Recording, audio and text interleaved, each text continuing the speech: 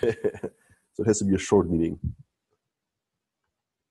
All right, welcome everyone to the weekly js-ipfs dev call. We have prepared open. So first of all, we need a note taker. Any volunteers? I can take that.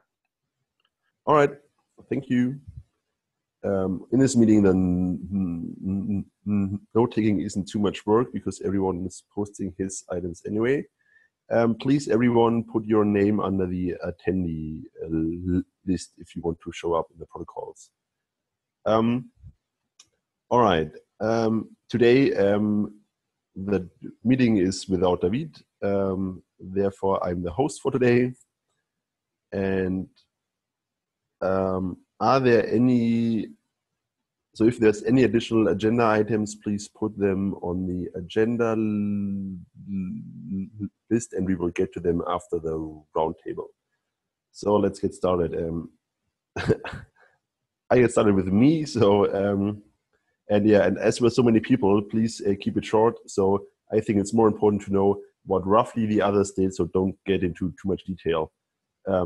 So I worked again on the DAG API for the IPFS JavaScript stuff, and hopefully it will soon be finished for the CLI as well as for the HTTP API. And I'm also looking into the flow typing stuff. So for those who are not aware of it, we want to introduce a type system called Flow, and we're currently starting with some repositories and we try to move them over to Flow. All right, that's for me. So the next one on my list is Vesco Santos. If I pronounce the names wrongly, please correct me. All right.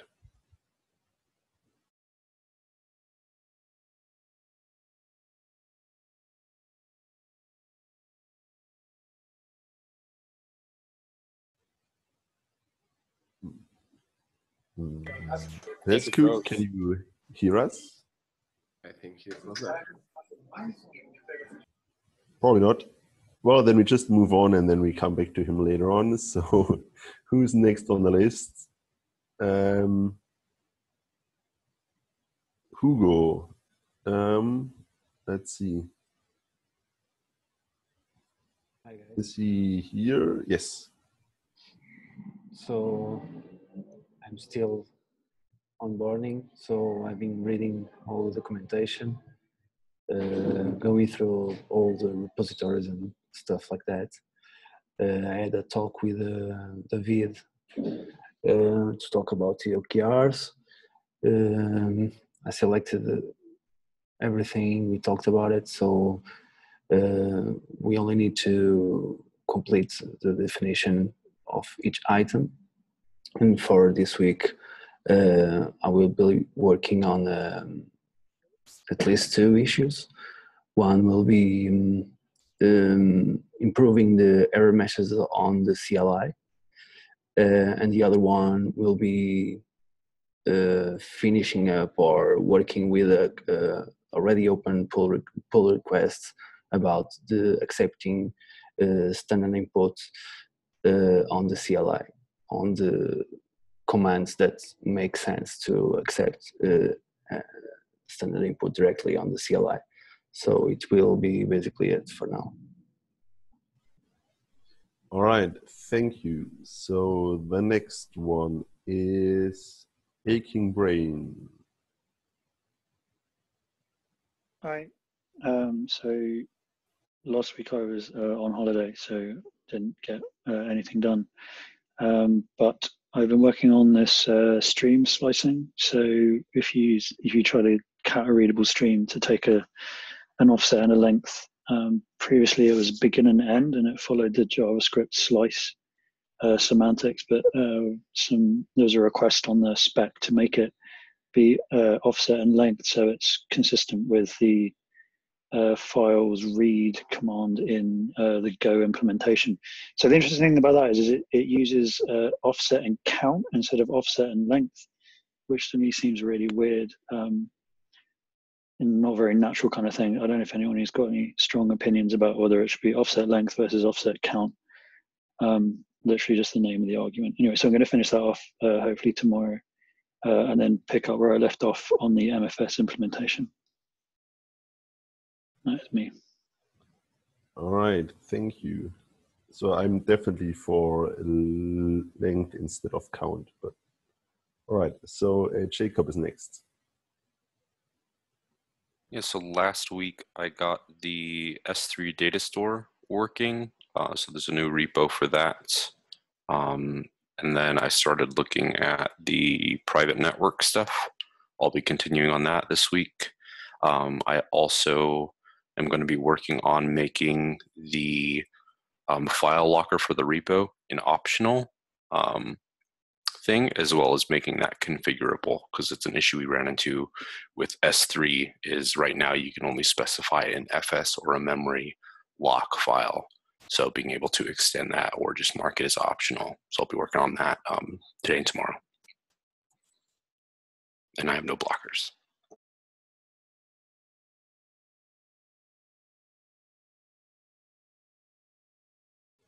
All right.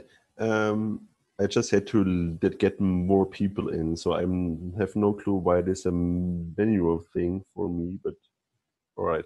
So who's next on the list is FS Diogo. What's your update? Hello. Just a note. Vasco says he's stuck. He can't enter. I already managed to get in. Oh. All right. Yeah. I will do after Hugo probably.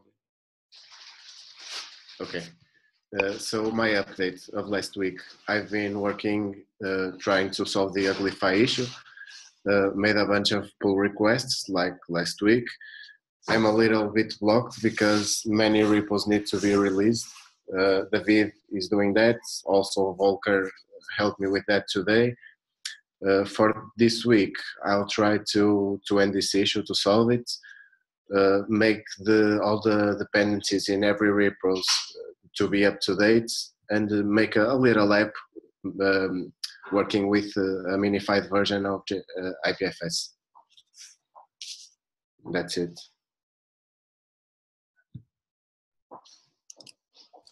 All right, thank you. Then we go on with Vasco. Is he back now? Yeah. Hey guys, sorry, my computer just crashed and reboot. So this was finally my onboarding week.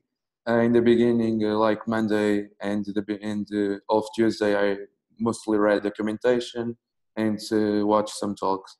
Later, then I started looking for some issues, usually easy or moderate difficulty, like David suggested. Mainly, I created a public read-only method for getting the host data, then provide access to bundled libraries when in browser, display error when using unknown CLI options, and then I started another issue, but in the weekend it was created a pull request by another user, so I just did the review today. Blocked about the OKRs, I had a task there. I talked to David, the service worker, but I need more information about it. And meanwhile, I wait for that information. I will continue in the issues.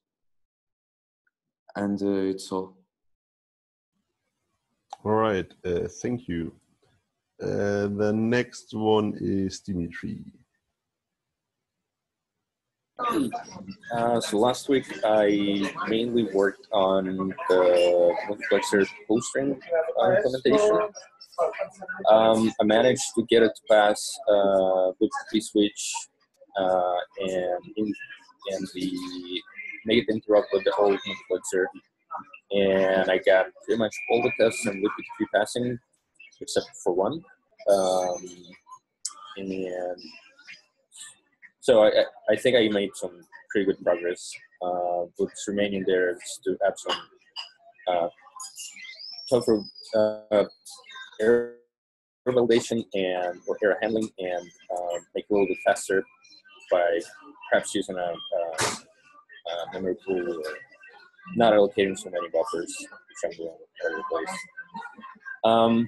And then also the timeout for the stop and kill in ipfs VCTL, which was giving issues to so many users that were trying to use ipfs VCTL and Electron apps and just like standalone applications that if you have if you don't shut down the ipfs daemon properly, it will leave the log files behind, and then when trying to restart it, it will not allow you to do so. So increasing the timeout should help with that. Disposable repos are still running with the same timeout, and then you're also allowed to pass your custom timeout to the stop and kill functions. So just gonna continue working on the multiplexer this week as well. I think I'm pretty close to wrapping. I need to make js-ipfs and interrupt tests pass as well, but I think this week I'll be able to get that done. That's it. All right, thank you. The next one is Gar. Hello. I finally last week got all the sub-dependencies and tests for the Raptor directory to work, so that's ready.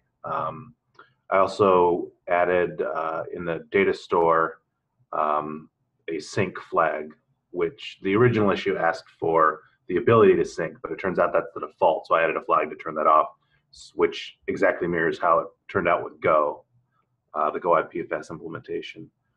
I'm not blocked on anything. This week I'm looking into the implementation status markdown file for the things that the JS implementation wants to have and doesn't yet. This morning I looked, and it looks like the bit swap unwant is in there. It's just not exposed yet. So I'll be that's what I'm working on, is just going down that list.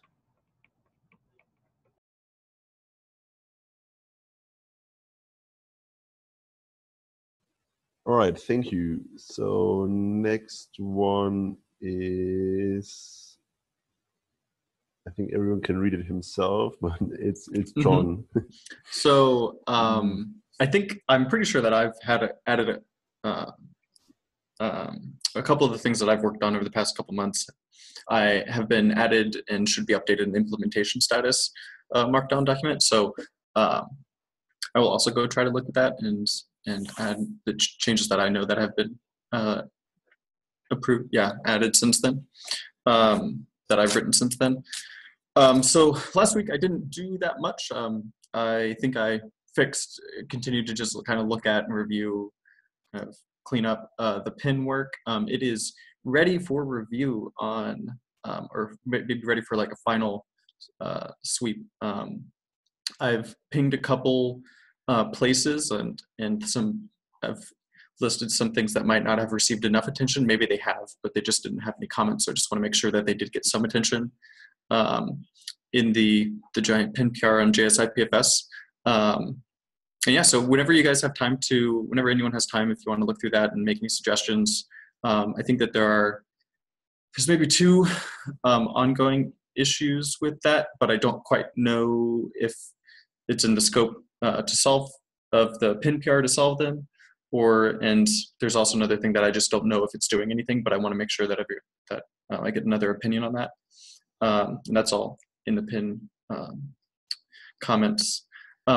Another thing was that, so this weekend I spent some time, basically just yesterday, spent some time looking at kind of like Dropbox like cloud storage solutions and file sharing things, with the idea, and this is prompted by David asking me about this, but with the idea of maybe building like a pure D app for like a pure box kind of application based on the CRDT work that Pedro's doing and all the other dynamic data stuff.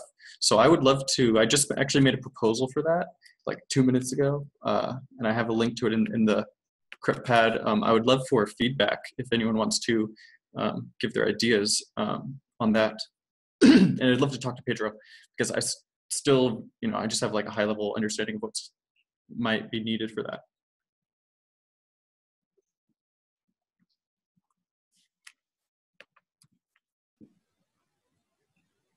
All right, thank you. So the next one is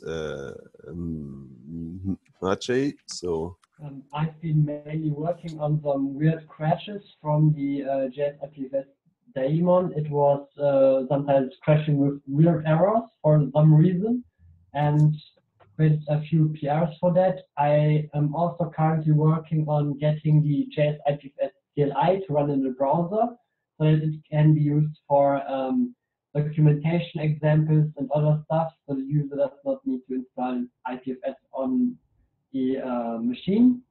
And I've also created a small bash script that basically updates DNS link records in an automated way. I'm not blocked by anything, but I will work on adding this BDI and YAMLs multiplexers to libpdp dissector, and eventually deploying libpdp node trust. That's all from me.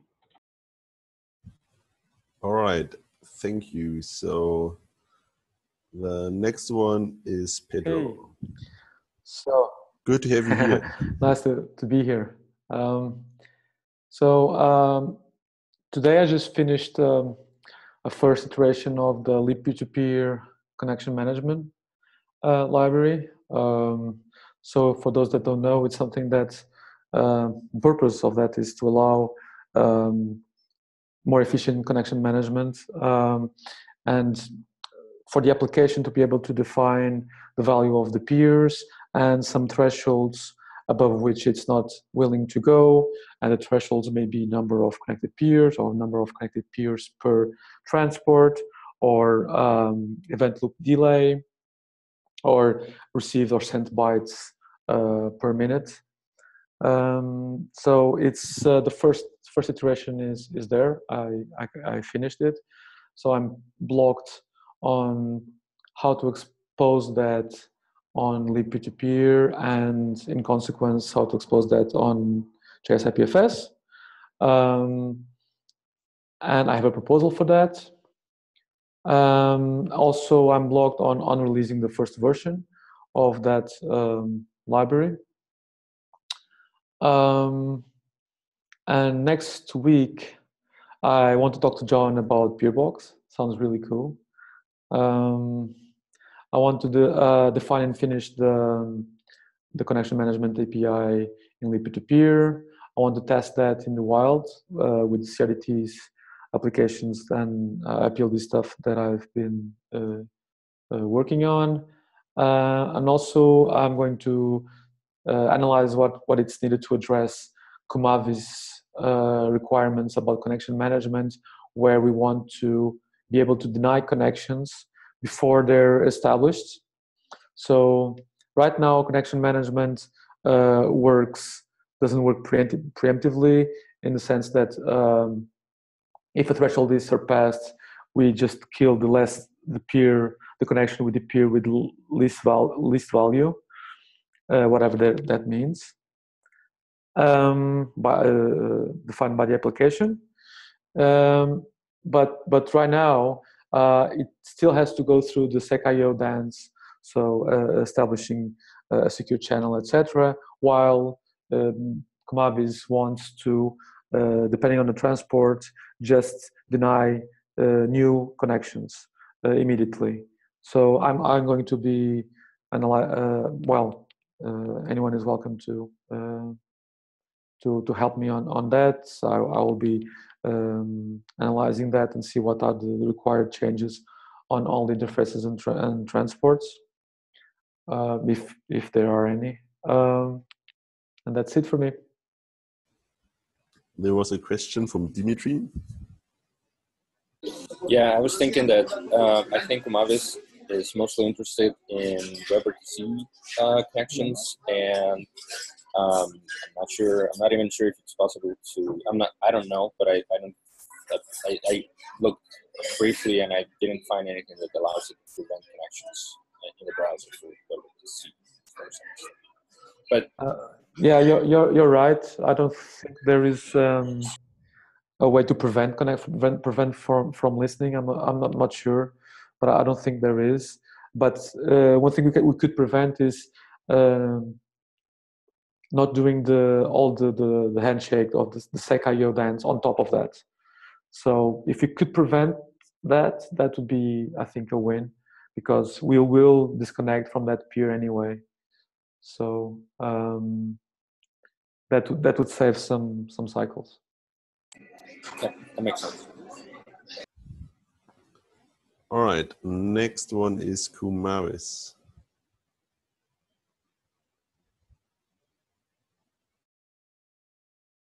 Kumaris, you are still muted. Yes, hello. You all covered my concerns very well. Building the P2P app, and it's all going to run over WebRTC. So yeah, we have an issue with creating too many connections and bringing the browser down. So yes, I think Pedro's approach is good, but then we're also very limited by what the WebRTC API is providing. So if we can like really solidify that requirement, I think we can deliver that to Chrome, and hopefully they will provide that API. They've been shipping features in WebRTC, so that's nice to see. So then once I have that, or have at least something, I can resume my peering experiments, and I can provide data of what how that performs in a real world environment.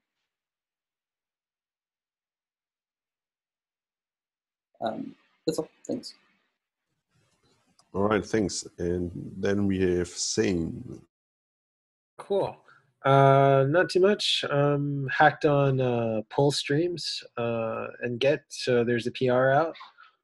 Probably needs a little bit more work on test, but I'm looking for feedback just to make sure it's the right direction, it's the correct interface, and everyone's happy with it. The thing there is that I'm becoming the king of breaking changes everywhere. So there's a lot of sort of like PRs that are kind of in stasis, that are kind of blocked on the IPLD format change. And then once that goes through, I will go through all the little projects and make the rest of the breaking changes and add tests. Up next, sort of gun for hire anywhere. But I was thinking maybe I'll jump into libp2p, see what help wanted issues are available and take those up. Unless there's something in IPLD that's like more pressing, that's more or less free to take up. But I didn't really see much that wouldn't already be blocked by IPLD format changes, I think. All right, that's it. All right, thanks. A quick update on the IPLD format changes. So I'm still on it. So I'm one hand on the floats things, the other on the format changes, but I really get to push them through. So hopefully this week, perhaps we will get some definitive mergers, and then we'll see. All right, we already reached the half an hour, which should be the end of the meeting.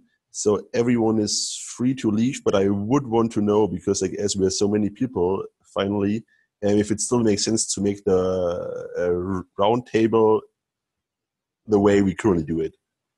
Because as you can see, we already reached the half an hour. So my proposition would be, perhaps we should just put the same things as we currently do into the crypt pad.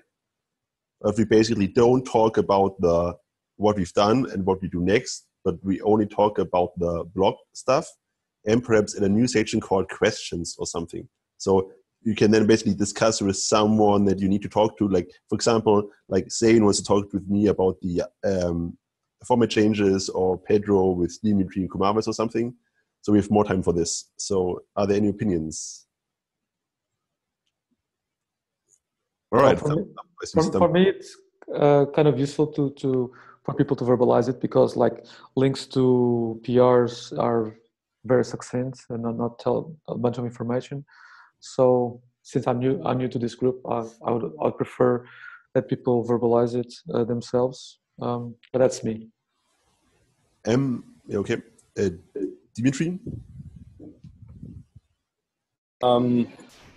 I sort of agree with Pedro. I think there's still value in having talking about what you've done and what you're going to be doing. But I think this meeting is just too short to add value after that. I mean, I think maybe we just have to increase it to a little bit, 45 minutes. Perhaps it's only once a week, so I think it's not a big deal. All right. Perhaps another idea is that, like, to somehow shorten it some way. Perhaps just talking about the things that you've worked on, because as you can't really predict what you will, like, of course you have a plan to work on, but like it doesn't really matter that much, like what you will work on. So perhaps we basically skip it down to just what you've worked on, what you're blocked on, and things to discuss, because it could potentially make it like a third faster, perhaps, ideally, just as an idea. But yeah, Garo? In this very meeting, though, I talked about what I'm planning on working on, and it was realized by someone else that the thing I was going to work on needed to be updated because some things had already been worked there. So I already saw that there was value in that. Okay, so I guess the like, it seems like a good idea might be that we make it officially like 45 minutes long, so we don't overrun it by an hour. And then perhaps, like, again, like trying to make everyone basically reducing it to the important things. So basically keep it short. But all right, because like I personally also like I also prefer basically to hear from people. So I basically, for me, it is about the awareness, like who is working on what, to get an idea if I have any questions. All right, so I don't want to overrun it even more. So are there any further comments? I don't see any hands. So thanks for attending. So I close the meeting for today, and we talk next week. Goodbye. Bye-bye. Hi guys.